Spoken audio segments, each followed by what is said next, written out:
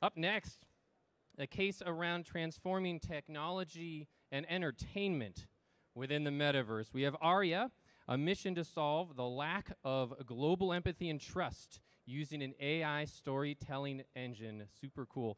Why don't you come on up? Check, it's all yours.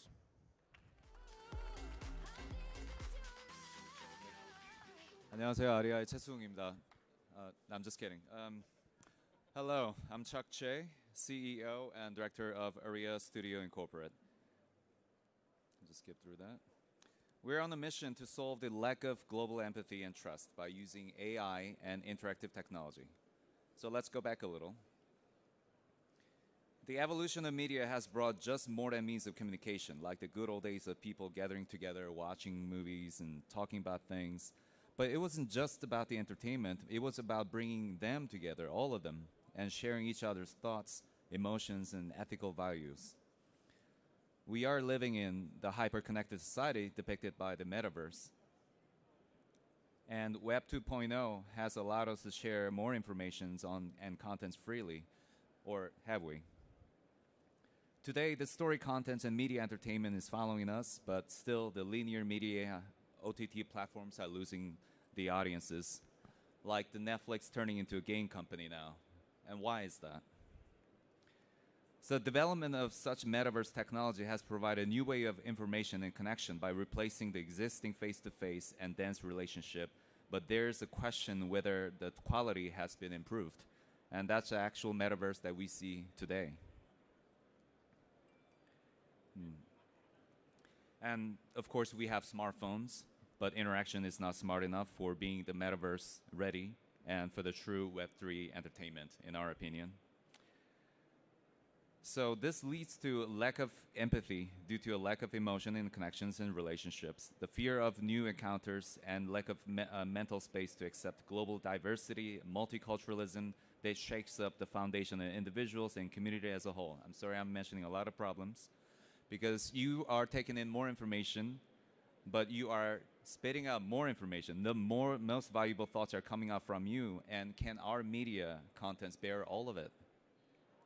Today, we look for many ways to allow this human-to-computer communications by using agents like virtual humans. We were heavily inspired by Microsoft Milo project back in 2006. So Aria is putting people inside the movie without having them ruining it. And we found a way. What if you could talk to the movies and affect the characters' morals and decision-making that affects the entire story plot? Remember the Fight Club when Tyler Durden talks to you and you probably want to talk back to him? That kind of moment. And what if you could continue your way of communicating to the world through your virtual friends, and that helps you to define who you are? And no, we're not talking about chatbot here, but as a story living character itself. We're talking about the character that remembers you and helps you connect virtually as your mirror to the world. In non-face-to-face communication and content as a medium, we believe that a dialogue-based interactive AI curation using GPT-3 and a task-based learning to remember specific scenarios, username, and even their memories to communicate emotionally and morally with individuals and relationships is possible. And it is expected to be the major technology that connects global communities closely. We can make a single character expand into limitless content of creation. This is the power of our AI interactive production technology. It does not use joysticks, gamepads, or shooting guns. It's not about choosing yes or no. It's about natural language to communicate verbally using your minds, so you could have a smarter interactions with the content. Story Engine is what we call the tool to help. We're mixing state-of-the-art technology such as the GPT-3 that can make generated dialogues and animations to the virtual characters that could understand your intentions and prompts. It will build invisible boundaries and hurdles to stay on point and stay safe.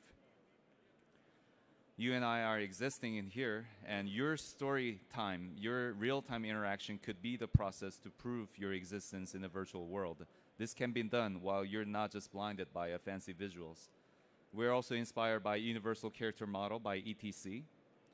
An artist creates, audience enjoys, and they share the experiences. And this is a participation data that is very valuable for generative narrative-driven story content of virtual human we're creating.